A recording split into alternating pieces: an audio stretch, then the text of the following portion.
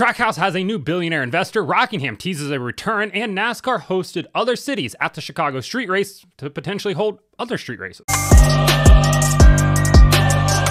Welcome back to Break Hard. I'm Matt. Kind of a busy Wednesday when we talk about it. Trackhouse has a new billionaire investor. Rockingham's teasing a return. Plus, we have NASCAR talking to other cities about a street race, or at least hosting them. I also came to the realization earlier that I have a lot of gray hairs, and I'm not super excited about that, but we're all going to get through this together. So let's start off with Trackhouse. Trackhouse has taken on a new investor, a billion-dollar investor, that being the Avenue Sports Fund. The former owner of, the co-owner rather, of the Milwaukee Bucks, Mark Lassery, has now bought into Trackhouse, which has to make Justin Marks' dad pretty happy about that, since the family money was used to help start off this team by Chip Ganassi Racing, and now Trackhouse has turned themselves into a major player in the motorsport space, right? They have NASCAR Cup Series teams, they have drivers in the Xfinity Series, they have drivers kind of spread out all over the place, plus they have a MotoGP team. They got their first podium at the German sprint race earlier, 2 weeks ago, I guess, or last week, whatever it was. So they're making plays here. So Avenue Sports Fund, they invested into Trackhouse. They actually invested in Trackhouse Entertainment, which is the parent company of Trackhouse Racing. In his statement after the acquisition of a significant minority stake, I think that's actually really worth noting right here,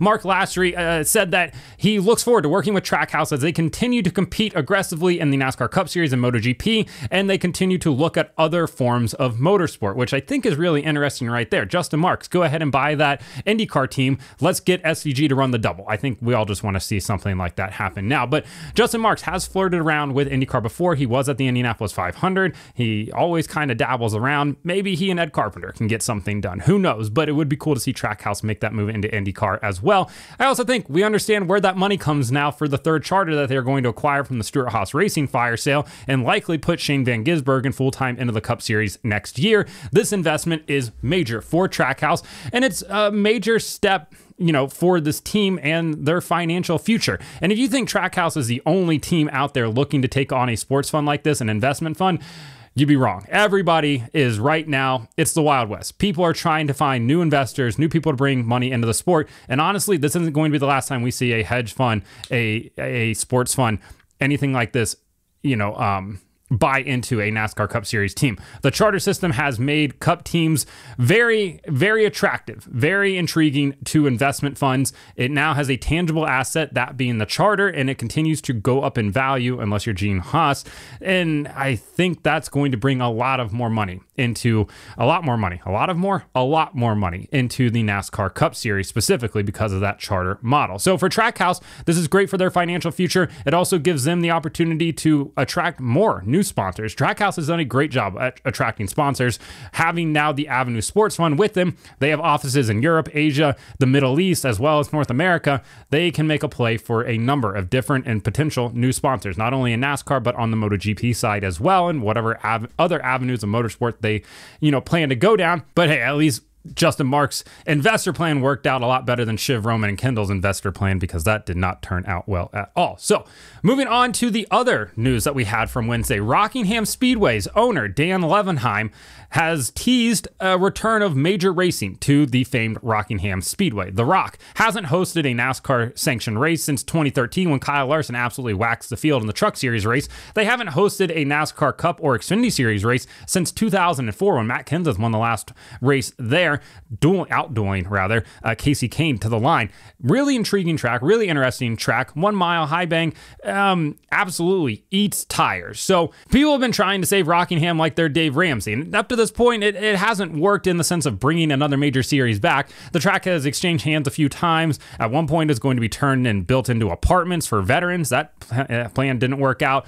And now the new owners, Dan Levenheim right here, was able to receive a decent chunk of change from the state of North Carolina to repave the racetrack and make other capital improvements to the facility in 2021. The same money that helped, renovate North Wilkesboro, helped add some stuff to Charlotte Motor Speedway. Roy Cooper was just on a spending spree back in 21, and apparently he just really likes racetracks because he was helping fund everything at that point. But it was able to allow Rockingham to make those improvements where they could host, NASCAR sanctioned races. They do have safer barriers. They have a repaved racetrack. They have the grandstands there. They have everything that you could want in a racetrack, and everybody is going going to point to Carson Hocevar saying that NASCAR is going back to Rockingham on a Twitch stream earlier this year. Maybe they are. Maybe it's going to be the Truck Series, the Xfinity Series, not going to be the Cup Series. And honestly, I'm fine with that because within those two states, South Carolina and North Carolina, you'd have like upwards of 6 races, and that's just entirely too many. You'd have 2 at Charlotte, North Wilkesboro. So there's 3, if I could count on my fingers correctly. 2 at Darlington, there's 5. And then you would add in a 6th one. Like, I think that's just probably too many in that range right there. And then if you throw in Virginia as well as Eastern Tennessee, then we're looking at even more races. There's another 6 races right there. So yeah, I think that would just be an oversaturation of the market. But if they want to put the trucks there in the Xfinity Series, I think that could be a pretty formidable venture for them.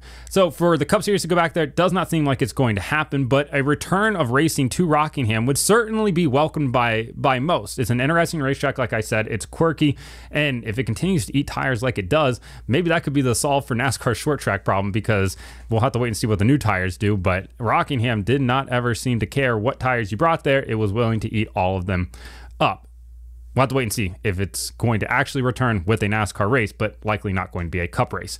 And then we have the last topic of the day, and that is NASCAR hosting other cities a couple weekends ago at the street race in Chicago. So NASCAR hosted other cities about the possibility to show off what they've been able to do in Chicago and maybe potentially hold a street race in their city. So of course, we heard last year that NASCAR had talked to other cities about hosting a street race. Denver was a possibility. Seattle was mentioned in there as well. And both those cities would be great. Would it happen in either of them? Who knows? But what NASCAR's been able to do in Chicago is nothing short of remarkable, to be able to set up like they did, set up and tear down, and then host that event.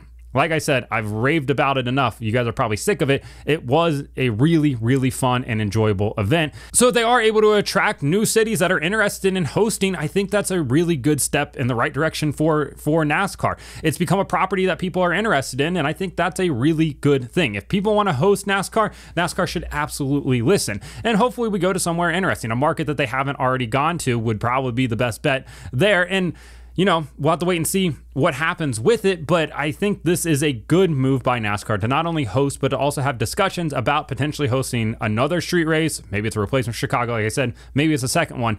Either way, this is a good move. I know people are not going to be happy about it. It would likely have to come from an ISC date. Which date is that? Well, who knows at this point. But I know people don't necessarily love the street racing from an outreach standpoint, from a marketing standpoint, from an accessibility standpoint. Street races are good for the sport, but I'm with everybody in not wanting them to be majority of the races or even a quarter of the races. I do think that there is a spot on the calendar for them though. So let me know in the comments what you think about Trackhouse's investors, Rockingham, potential return for that, as well as maybe another street race being added to the calendar. Like and subscribe to the channel. Follow me on TikTok @BreakHard, Instagram and Twitter @BreakHardBlog.